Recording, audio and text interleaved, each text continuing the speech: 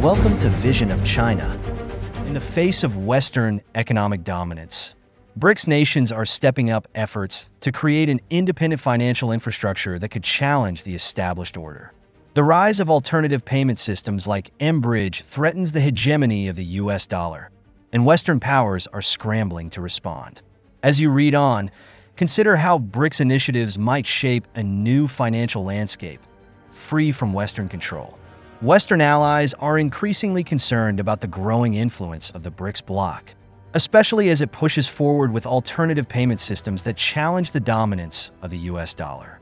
Senior banking officials and financial executives from the Bank for International Settlements recently discussed the potential shutdown of the mBridge project during a meeting in Washington. This move follows statements by Russian President Vladimir Putin at the BRICS summit in Kazan, where he proposed creating an international payment system led by BRICS nations as an alternative to Western-controlled mechanisms. The mBridge project, operated by the central banks of China, Thailand, the UAE, and Hong Kong, with Saudi Arabia joining as a new member this year, uses distributed ledger technology to enable faster cross-border payments by eliminating intermediary banks. The Bank of China recently became the first commercial bank in Hong Kong to connect with the mBridge system, successfully completing the first fully automated cross-border remittance for corporate clients. This development marks a significant milestone for mBridge, as it aims to address current cross-border payment challenges through central bank digital currencies and innovative solutions. BOC Hong Kong's integration into the mBridge platform represents a significant advancement in transaction efficiency, paving the way for 24/7 cross-border payments. The automated system allows eligible clients to process inbound and outbound remittances seamlessly, contributing to a major technological leap in cross-border payment systems. Since its inception, BOC Hong Kong has been actively involved in mBridge, engaging in various cross-border transactions, such as liquidity management, foreign exchange settlements, and remittances. These activities have not only showcased the capabilities of mBridge, but also demonstrated the potential benefits of a more efficient, decentralized financial system that sidesteps traditional limitations. The BRICS bloc, composed of some of the world's fastest-growing economies, is reshaping the global order. During the recent BRICS summit, 13 new countries, including Thailand and Indonesia, joined as partners, signaling the bloc's rising influence. This expansion poses a direct challenge to the dominance of the Western financial system, especially the US dollar's hegemony. If the dollar's influence declines, Western economies face considerable risks, prompting a strong response from Western financial institutions. Reports suggest that the BS is considering shutting down the mBridge project, an independent payment system that does not rely on Western banks or SWIFT. Powered by central bank digital currencies, this system directly challenges the US dollar's dominance. Russia, which has been advocating for mechanisms to bypass Western sanctions, views mBridge as a vital tool to support global de-dollarization. Russia's involvement in developing the technology behind mBridge has raised alarm at the BS, which is now considering measures to counter it. mBridge is designed as a blockchain-powered platform that allows secure, cross-border transactions between BRICS central banks without external oversight. Through mBridge, China, the UAE, Thailand, and Saudi Arabia can conduct trade without relying on SWIFT, thereby bypassing Western scrutiny and reducing their dependence on the US dollar.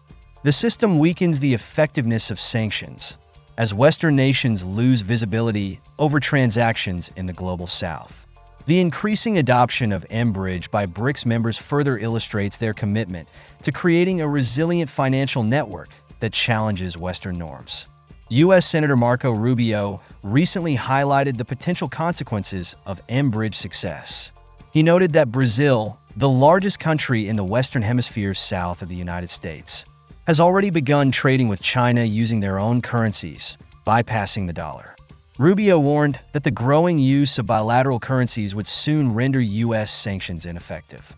With over half of global trade settled in dollars, the United States' ability to impose effective sanctions relies on the currency's dominance. A shift away from the dollar could significantly alter global financial power dynamics, fundamentally reshaping how international trade and finance operate. The head of the BS recently hinted that the organization would limit its involvement to countries that comply with U.S. regulations, suggesting that support for the BRICS payment system might end. He stated, "We cannot directly support any project for the BRICS. We cannot operate with countries that are subject to sanctions," implying that G7 financial sanctions, particularly against Russia, would influence BS decisions. Russia was not originally a participant in mBridge. The initial participants included China, Hong Kong, Thailand, and the UAE, with Saudi Arabia joining later. The inclusion of Saudi Arabia is particularly noteworthy, as it signifies the growing willingness of key regional players to align with BRICS initiatives. The West is deeply concerned about the possibility of unrestricted trade between Russia and the global South through a system that bypasses the US dollar and the euro. During the BRICS summit, Putin proposed creating a BRICS bridge based on mBridge technology, a secure network capable of conducting instant transactions without using U.S. intermediary banks. Such a system could facilitate trillions of dollars in trade within the BRICS bloc without relying on dollar-based mechanisms. While Russia is cited as a reason for potentially shutting down mBridge, the real target appears to be China. The broader economic rivalry between the United States and China is driving Washington to take action to prevent the mBridge system from coming online. Despite ongoing trade tensions, China's exports continue to grow, with a trade surplus of nearly $860 billion in 2022. If mBridge allows trade to be settled in Chinese RMB instead of dollars, Western influence over Chinese trade could diminish significantly, a scenario that the U.S. wants to avoid. The G7 strategy appears to be focused on keeping China and BRICS firmly within the existing financial system to maintain Beijing's dependence on the West. De-Dollarization has far-reaching consequences. As more countries use bilateral currencies for trade, demand for U.S. Treasury bonds declines. With an additional $550 billion in bonds expected to be issued in the final quarter of the year, reduced foreign demand for U.S. bonds could place further strain on American finances, increasing the risk of default. The potential for a weakened U.S. financial position underscores why Western powers are eager to stifle alternatives like mBridge before they gain too much traction. The mBridge system, if successful, could help BRICS members move away from dollar transactions, representing a profound threat to the current financial order. The ability of BRICS countries to trade in local currencies would reduce the need to hold U.S. bonds as reserves. Even if the BS halts mBridge, the global momentum towards de-dollarization may already be too strong to stop. As more nations explore and adopt these alternatives, the traditional dominance of Western financial instruments may become increasingly obsolete. Recent developments indicate an accelerating trend towards de-dollarization. Earlier this year, Hong Kong launched the first digital RMB payment pilot outside mainland China, enabling residents to use digital RMB wallets for payments directly to Chinese merchants. This pilot represents a significant step in bypassing Western banks and integrating more BRICS nations into the RMB network. Major banks, including HSBC, have also joined China's interbank RMB payment system, which operates outside U.S. control. These actions are not isolated. They reflect a broader shift in global finance where emerging economies are asserting greater autonomy.